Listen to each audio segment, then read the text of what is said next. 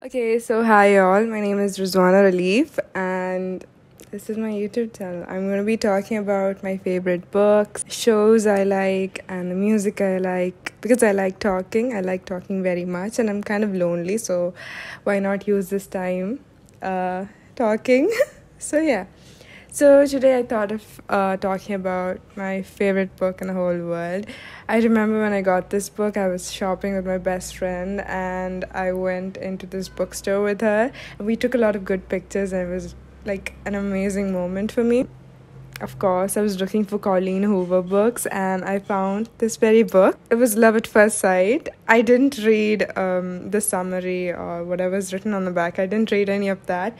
And I just blindly bought the book. Such a pretty book. I feel like I could use it as my pillow to sleep on. Ta-da! My favorite book in the whole world. I cherish and love this book so very much. Like literally, I don't know. Seeing this book just brings me so much joy.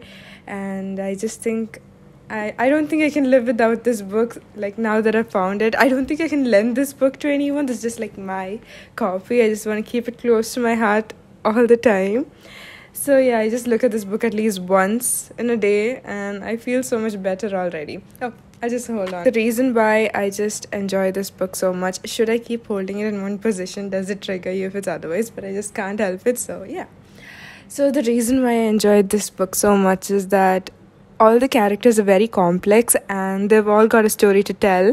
And I stopped listening to everyone's story and I just put my whole focus on to Merit, and it was worth it because Merit is the type of character you can't let go of easily. She's just that one person who just like stands out in a room full of people kind of situation, for how different she is, for how cool she is, for how real she is. I feel like she is the first character I've found relatable in my life. Maybe it's because of all the characters I've seen. They've been cute, they've been perfect, they make their tiny mistakes and that's all. But when it comes to Merit, she is the kind of character to be real throughout. She did things her way, in a way that it would make sense to her, in a way that she could justify it. And I feel like at least I made similar mistakes like Merit, and I've been in a kind of family where I've had to keep a lot of secrets. They're not such big secrets. They're the kind of secrets we won't be able to talk about again at home. Once it's said, it's done there. No one's going to talk about it again, and we don't have to bring it up again no matter how traumatized the person is. The fact that they talked about secrets in this book just meant the whole world to me, because I'm the kind of person who can relate to that part of this book. And the characters, when I'm talking about my favorite characters, I think it's of course it's Merit. Although I despised the stepmother, Victoria. Is that her name? I don't remember, but yeah, I despised her at the very beginning because of course she was portrayed in that way. We didn't know her at all until she stood up for Merit in ways I didn't expect her to, in ways her own mother didn't.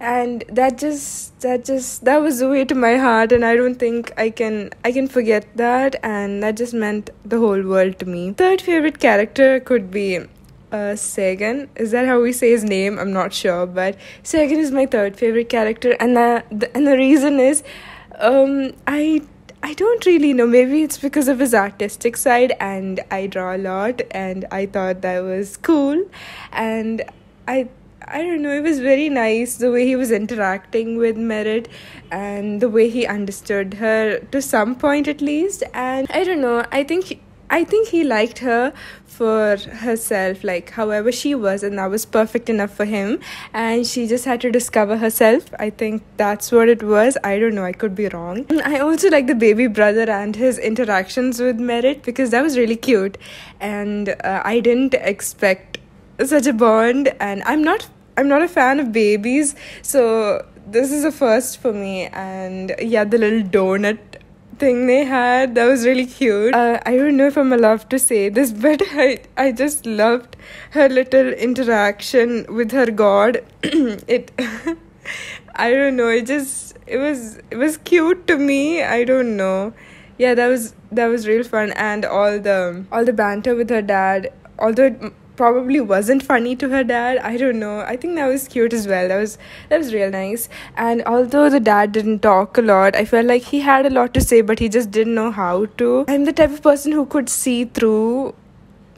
I'm not like other girls, I'm just kidding, but no, I'm the type of person that like I could see through such stuff. So like when I felt like her dad was struggling, and he just wanted to like have a better relationship with his daughter, so that was there. I haven't annotated in this book, like I haven't marked it in any way or sort, because I don't know, this book is, this copy is just too precious to me. I just don't want to touch it in any way. I don't want to harm it, so I haven't done much. So, and the first time I read this book was like a few months ago, but I still remember every incident, and it's just too close to me. I really enjoyed this book, and I don't think I've seen much people talk and love for this book, so I just wanted to be one of the very few who thinks this book deserves 5 stars for how cool and perfect this book is in its very imperfect ways.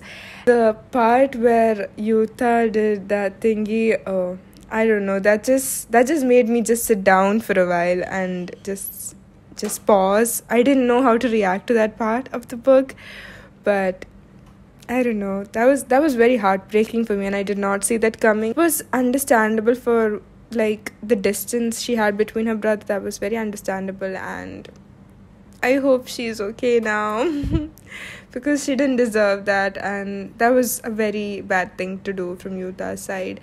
No matter what he was going through, I couldn't care less, because Merit did not deserve such a terrible memory. And the father, although I said that I understand him, I did not enjoy when he was like caught in Merit's mom's room. I was just too stunned to speak. I wish that wasn't there, but it made sense. It just like made sense in a heartbreaking way, and that was sad.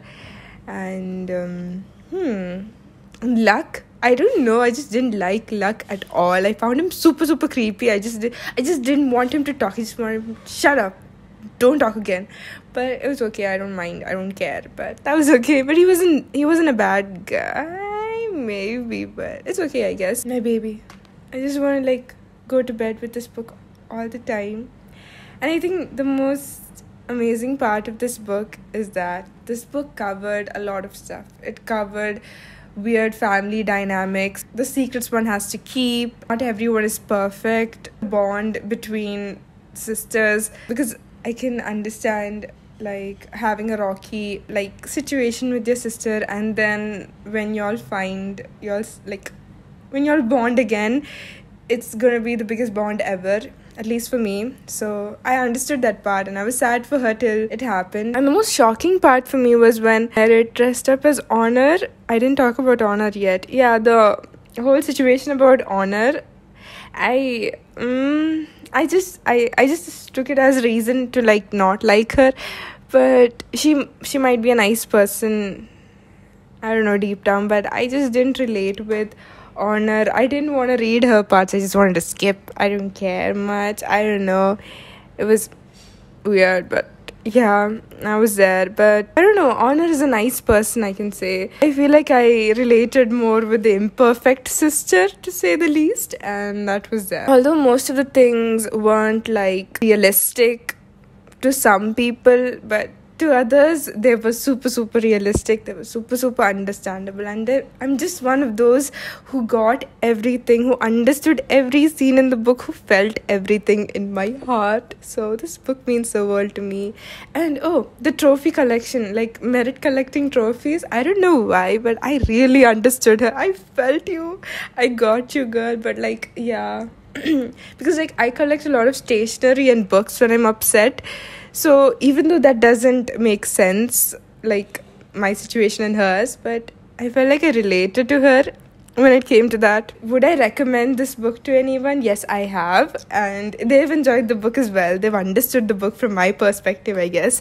So that was nice, but I'd still recommend this book to everyone. I just want And I want you all to talk about this book in the comments because it would mean the world to me because I just enjoyed this book so very much. And I don't have any standards for Colleen Hoover. I don't expect her to do this and that in the book. I just know her as this writer who's amazing at what she does. I'm in such awe for what she does, but I don't have any specific standard like I don't agree with what she does or this or that. I don't have any of that. I was just overall happy with whatever she's done to the book, and I choose Colleen Hoover because I can trust her writing, because I know that I'm going to enjoy her style of writing. I'm not a fan of many of the writing styles that other authors have, so I find it hard to adjust to them, and it was fairly easy for me to adjust to Colleen Hoover's book, so I knew that I could trust her. And I got the book and I enjoyed it, and I love this book, and I hope you all enjoyed this book. I hope to make more videos ranting about my favorite books, and I hope you all enjoy it. So till then, bye bye.